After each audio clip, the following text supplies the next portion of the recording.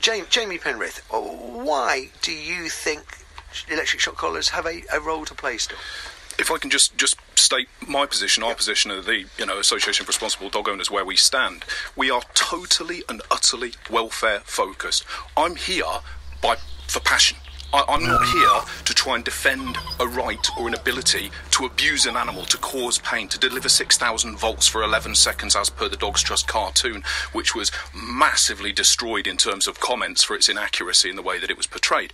But the point is, Matthew, is that there's a massive misunderstanding here with regards to what electronic training collars are, as put across by, they cause pain, and they must cause pain in order for them to work. Now, if you're looking in a scientific sense, you're looking at positive punishment, which would be the thing that suits that argument. Negative reinforcement is basically where a pressure is applied, needn't be painful, but need to be something that the animal would sooner rid itself of in order to perform a behaviour, a desirable behaviour. And negative reinforcement is no worse or better than positive reinforcement. They strengthen behaviours.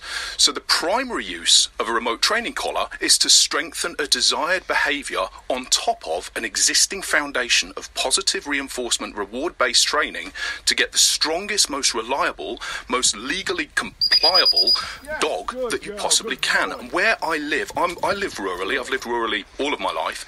And where we're talking about livestock killing and it could do this and it could do that, listen, this is happening in its tens of thousands. Livestock are being destroyed needlessly, tens of thousands of them. It's costing over 1.3 million a year to farmers, their livelihoods, being decimated.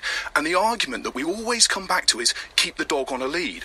89% of dogs in one force study, the dogs weren't on a lead because the owner was nowhere present. The dogs had escaped and decided to chase. And it's that needs addressing, the desire.